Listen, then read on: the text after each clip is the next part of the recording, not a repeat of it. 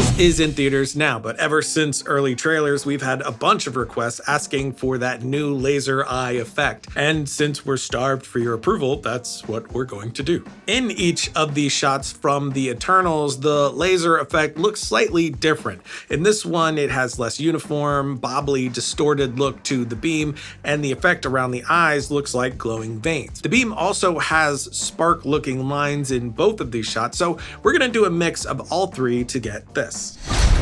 So let's dive right in by dropping our footage into a new comp in After Effects. Then we're going to right click and create a null layer, renaming that layer to left eye. We're going to duplicate and rename for the right eye. With the footage layer selected, we're going to be using Mocha Pro. You could use the free Mocha AE version, but it doesn't include their mesh warp tracker, which we're going to be using for the skin. Open Mocha and use the X-spline tool to draw an area for the skin around the left eye. Because of the camera angle, we won't be needing anything around the right eye. We've shown in a few episodes now how to use the mesh tracker, which you can check out in the notes below. So we're not going to be going into full details in this tutorial. Next, we're going to draw a new shape for each eye and rename each spline to match. Track forward, and toward the end, when Josh closes his eye, we get this message. So from this point, we're going to disable the eye layer and continue tracking for the mesh. Then go back to the start point, re-enable and track backwards, and do the same thing when the eyes shut. With the mesh layer selected, stabilize it on the frame we started at. Again, this is covered in more detail in the other episodes that we link to below. Close and save Mocha, and now in the tracking data, we can select one of the eye tracks, change the export to transform,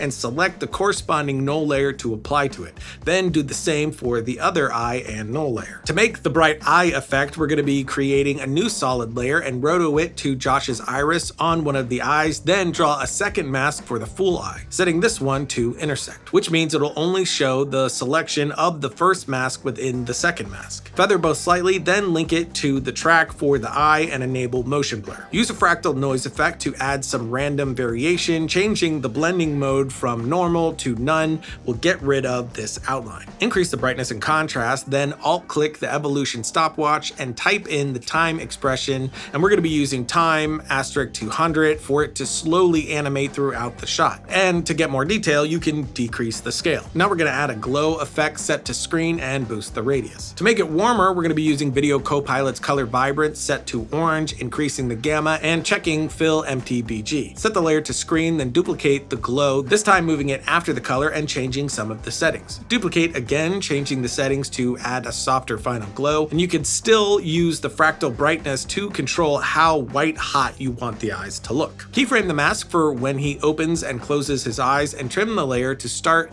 and end at these points too. Duplicate this layer and move over to the other eye, swapping to the other track null too, and changing any mask keyframes to fit the shape of this eye. Changing the evolution random seed will change the pattern from matching the first eye, giving us this. And I know After Effects can be a bit daunting when you're first starting out, so I'm going to pause here and talk a little bit about Creative Live, who is today's sponsor. We've talked a lot on the show about how you can find so much education online, and that has sort of made film school mostly a thing of the past, and Creative Live is one of the contributors to that. You can find all kinds of classes for creatives, including a class that I did with them, which you can get at creativelive.com/filmriot, and you can use the code FilmRiot10 at checkout to save $10 off of a Creative Live subscription. Plus, you can watch several of my lessons for free. And there are several solid courses for After Effects, including After Effects for beginners. With our show, our tutorials assume you have a base knowledge of the software, so if you find yourself a bit confused, this is a great resource for that. But they also have a ton of other classes on all kinds of topics. There's over 700 instructors, 2,000 classes, and over 60,000 different lessons. 60,000. And these classes are taught by incredibly talented people that are inside the industry doing it right now. So it's not that whole, if you can't do, you teach. These are people who do, who are also now teaching, like Will and Brooke Blair teaching film composing.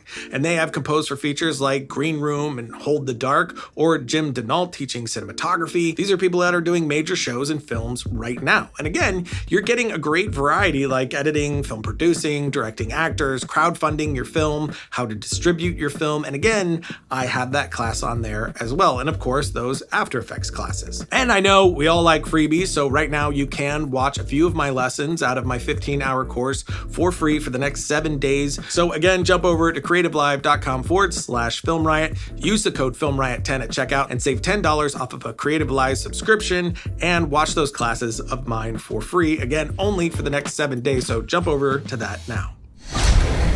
Getting right back in, for the skin vein pattern, we're going to be using this free water caustic texture from unsplash.com.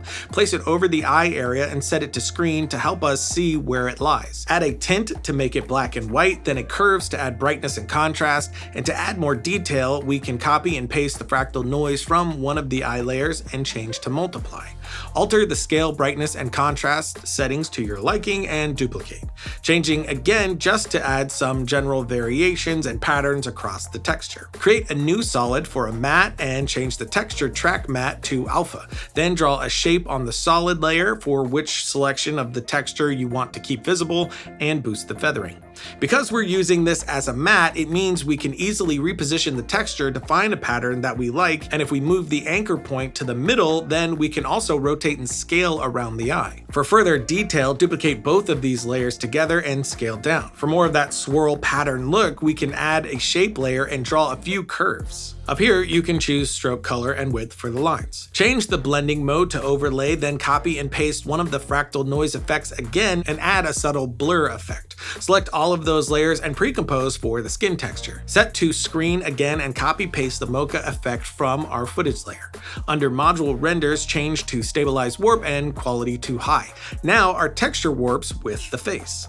Copy and paste the color and glow effect from the eye, altering the settings to work with the texture. There's no specific settings, we just changed the values until we were happy. Add a fast blur effect and keyframe the blur amount as well as layer opacity for it to blur and fade at the start and the end of the effect, and then you should end up with something like this. For the beam, we're going to create a new solid this time and make it a bit bigger than our comp. The reason for this is so that when we link it to our track, it will be big enough to always remain fully in frame.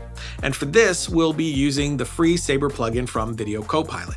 So set that layer to screen, link it to the left eye track, and position the core start and end points to line up with the footage. To get a similar distorted look to the Eternals beam, we'll change the preset to fire, change the color to more of a yellow tone, and then we got close to replicating the look by changing the glow intensity, core start and end sizes, glow distortion amount and noise scale, core distortion amount and noise scale. Then increasing the wind speed and noise speed to be more frantic. Lower the motion blur to see more of the distorted details, keyframe the end offset at the beginning to show the laser beam extending, and at the end, keyframe the start offset and start size to have it finish, and trim the layer to end at this point. To get these spark type lines, we will duplicate the beam layer and change the preset to tractor beam. Once again, changing the color, glow settings, and distortion settings to speed them up, as well as unchecking blend on top and squeezing the vertical scale of the solid to keep it closer to the main beam. We can use a bit of a directional blur to smoothen out the lines and then a vector blur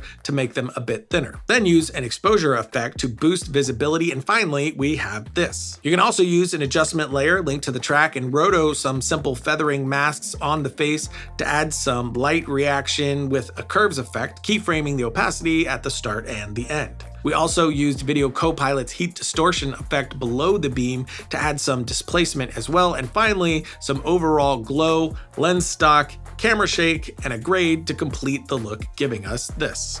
But that's it for today. If you're in the mood for some more Eternals content, check out our sister show Variant. They've been putting out a lot of content around it, including a history of Icarus, so link for that in the notes below. And as always, if you're not already subscribed, make sure you do that and hit the bell button so you're always notified when we put out new content. And until next time, don't forget to write, shoot, edit, repeat.